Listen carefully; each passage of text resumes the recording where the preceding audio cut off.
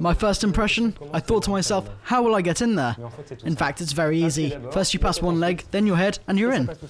The spaceship has no secret for him. Romain has been training for 4 months for a very special mission. This French engineer has been chosen from among 6,000 candidates to take part in a trip to Mars. Well, almost. Here are the bedrooms.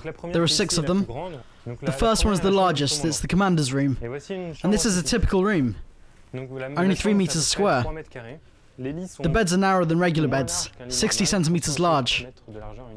Spartan accommodations, to say the least. Romain will be locked in here with 5 other volunteers for 520 days, 1.5 years. That is the estimated time for a round trip to the Red Planet.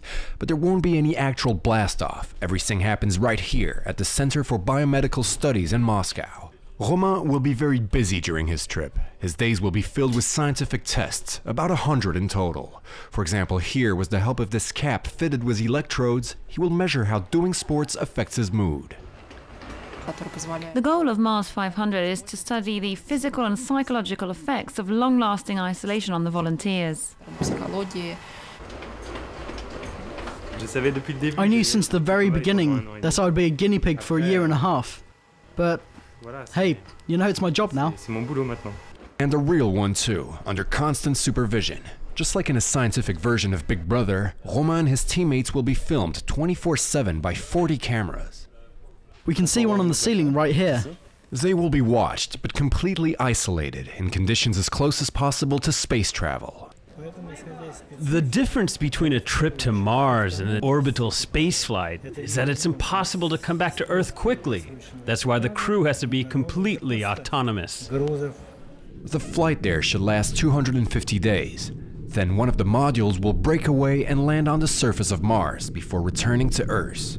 The trip home will take at least 240 days, but such a journey is not forecast to be technically feasible for at least 20 more years.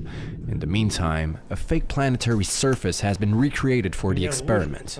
Romain cannot wait to board, yet he has some concerns. The fact that we won't see sunshine for 520 days, that should be hard. And being away from my family, these are the major difficulties that will affect us the most. An ordeal for a great cause. Future astronauts who may one day walk on Mars would do well to remember these brave Earthbound pioneers.